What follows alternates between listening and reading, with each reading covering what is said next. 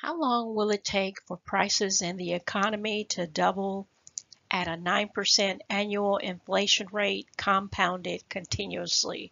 So again, here is that keyword. When you see continuously, you're going to be using the PERT, which is A equals PE raised to the RT.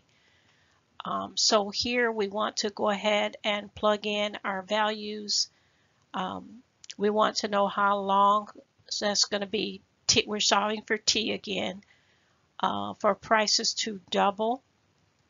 So P would be what the prices are now. Future amount, what we want it to know when it doubles. So that would be 2P. So you're going to remove the A and instead put 2P. Our rate is 9%. Move that 2 decimal places to the left, and R will be 0.09. So once we plug everything in, it's going to look like so.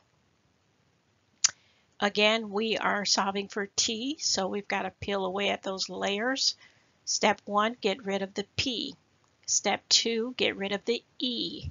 Step 3, get rid of 0.09. So let's start with step 1, getting rid of the P. Since P is joined together with the other terms, it indicates it's being multiplied. So we have to do the opposite, which is divide. So we want to divide by what we want to get rid of. So let's divide by P. Whatever you do to one side, you do to the other. Next, we're going to get rid of the E. To get rid of that, we're going to have to take the ln of each side because ln and E cancels. We're going to bring down what's left. And there's one last step to solving for T.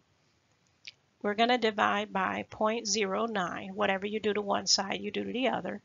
And you're going to take your scientific calculator and do ln2 divided by 0.09.